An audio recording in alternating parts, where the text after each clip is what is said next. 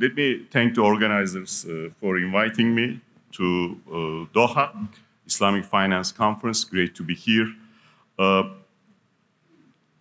going to briefly talk about the state of the global economy and relate my discussion to the issue of financial crisis in the context of rapid increase in debt.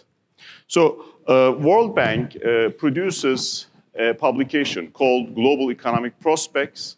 It is released in January and June every year. The latest issue came out in January, and the title was Slow Growth and Policy Challenges.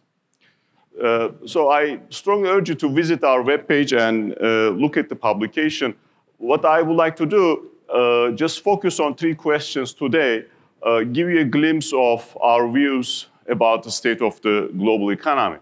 The first question is, how is the health of the global economy? And there, obviously, health of the global economy is weak in literal terms, given the kind of the coronavirus, its rapid spread, it's true human tragedy. Second question, what are the major risks confronting the global economy? There are a number of risks. I am just going to focus on 2 of them. The first one is the spread of coronavirus, and the second one is a possibility of financial stress because of rapid increase in debt around the world, especially in emerging market developing economies. Of course, there are multiple other risks, including re-escalation of trade tensions, natural disasters, sharper than expected slowdown in major economies. But given the time constraints, I'm not going to discuss those. And finally, the third question, what should be the policy responses? And I will briefly discuss those. So let me focus on the first question. Now, before the rapid spread of the corona outbreak, activity around the world was stabilizing at weak levels. So there are certain indicators of activity we follow. These indicators of activity look at the manufacturing and services, and here you see the around the world advanced economies, emerging developing economies, and trade indicators. And all of them, they are weak, but they are getting, in a sense, better. At least this was the view in January. Now, this tentative signs of stabilization, of course, now are at risk. Why? We will discuss that a little bit more when I get to the risks. So early in January, when we released our forecast, we thought that the global economy will see a marginal improvement in growth. Last year, growth was about 2.4%. We thought that it will go up to 2.5% this year. In light of recent developments, we think that that number could be lower, especially in the first half of the year. Now, what is important in this table, how our forecasts change relative to last year in June. So from June 2019 to January 2020, when you look at these forecast revisions on the right, what you see, we basically downgraded all of our forecasts for all countries, all country groups, and for all regions. Advanced economy forecast downgraded 0.2 percentage points. Emerging developing economies forecast downgraded 0.5 percentage points. So all in all, we were quite optimistic in June 2019, and we downgraded our forecast in January 2020. If you look at the regions, you see across the board downgrades as well. And there, you can focus on Middle East, North Africa. Last year, growth was close to basically 0.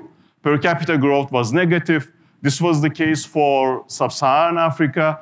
And of course, it was the case for Latin American countries as well. These 3 regions have serious problems in terms of generating per capita income growth, and last year was another manifestation of that.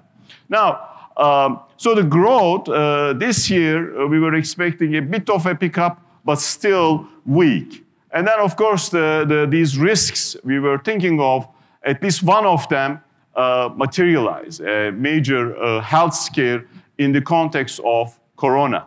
It's still quite early to think about the global impact and the growth impact of the coronavirus, but there is one important issue we should keep in mind. And that issue is how important China. When people think about the corona epidemic, they basically go back to 2003, the SARS epidemic, and how, that affected the global economy. In fact, at that time, global growth was quite high. The Chinese economy was growing around 10%, and the epidemic was contained pretty quickly. So the impact on the global economy was quite minimal. In fact, at the end of the year, 2003, global growth was higher than what we expected at the beginning. Now, since then, China has become much more important, however you look at it.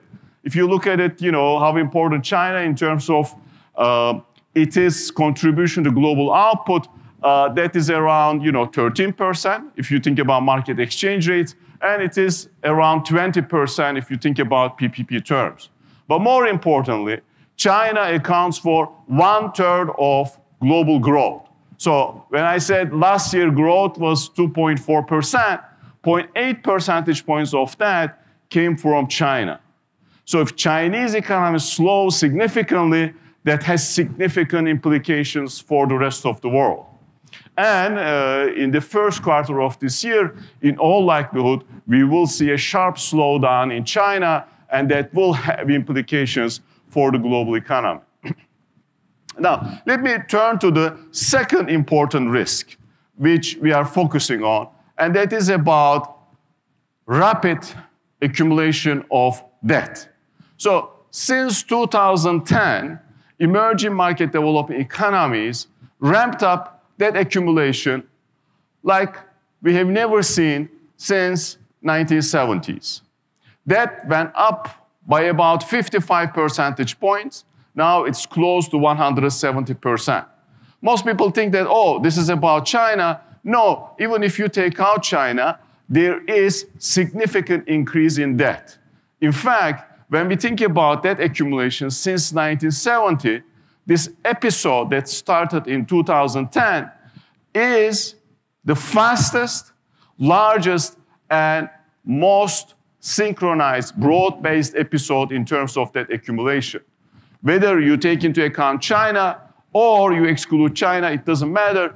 It is the largest debt accumulation episode we have seen since 1970. So, what is the big problem here? The big problem here, countries, of course, always accumulate that, and they did accumulate it prior to 2010 as well. When they were accumulating that at that time, they were growing faster and faster prior to the crisis. In other words, while they were accumulating that, their debt to GDP ratios was going down. That's what you have on the left in this graph. But since 2010, as they accumulate that, their growth rates decline. So if you continuously accumulate that, and you are growing less and less, what will happen eventually? Of course, you hit a wall, and you might end up with a crisis. That's the topic of this session. Now, there is this idea that debt is very cheap, and it is healthy to borrow and invest in productive purposes. It is true that that is cheap, and as you can see, over the 1970-2007, average nominal interest rate was around 6%. Now that number is close to zero, and in all likelihood, it is going to remain close to zero as far as the eye can see.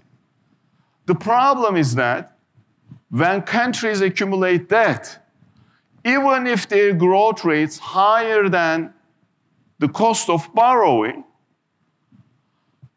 they end up having larger and larger debt if they start with primary deficits. So if you have deficits and you accumulate that, you end up basically having a larger debt relative to your GDP. And if that happens, eventually, these rapid debt accumulation episodes end. 1 out of 2 of these episodes end up with crisis. They could be currency crisis, they could be banking crisis, they could be outright debt crisis. So we looked at 500 episodes since 1970, and whether countries accumulate private debt or they accumulate public debt, they eventually have some problems. In some cases, those problems turn into crisis.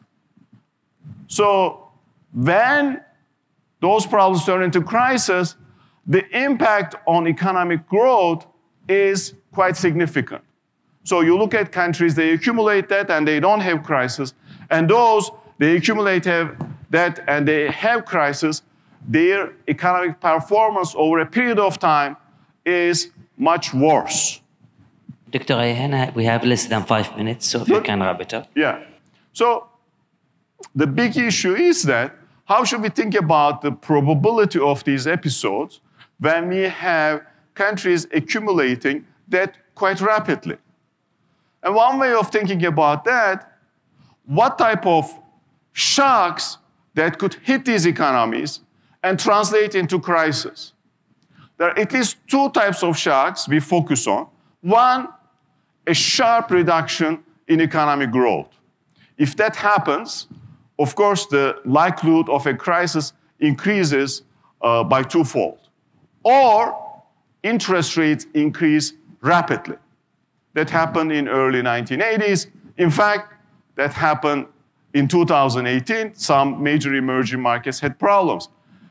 In that case as well, the crisis probability increases significantly. But one of the important predictors of crisis is that whether you accumulate that rapidly or not. If you accumulate that, whether you accumulate government debt or private debt, the likelihood of crisis increases relative to an episode if you do not accumulate that. Now, so where are we in terms of debt accumulation? If you think about government debt relative to previous episodes, in fact, government debt levels tend to be lower than what we saw historical averages. If you look at private debt, though, a number of countries really ramped up their private debt stock, so the private debt levels are now higher than historical averages. So let me turn to the third question. What are the important policy messages? With respect to coronavirus, there is no question public health system should be ready for potential outbreaks. Now, what about the debt issue? That issue ultimately requires thinking carefully debt management policies and transparency. Whether you borrow or lend, you would like to conduct those transactions in a transparent fashion. What happened over the past decade, there are some new actors lending aggressively, and there are some new actors borrowing aggressively. And global community would like to have more information about these transactions and get a good sense of the lenders' balance sheets as well as borrowers' balance sheets. And that is all about having a transparent debt management system. So let me conclude. I asked 3 questions. The first one was, how is the health of the global economy? Obviously, global economy is going through a rough period. The hope is that this rough period will end in the first quarter, but it's going to really depend on the evolution of this corona outbreak. The second question, what are the main risks confronting the global economy? There is a wide range of risks. we need to be mindful of. The coronavirus, of course, is the number one. In this region as well, rapid accumulation of debt, especially private debt, is something we need to be mindful of. And finally, what are the important policies for governments to undertake in an environment when you have economies are highly integrated?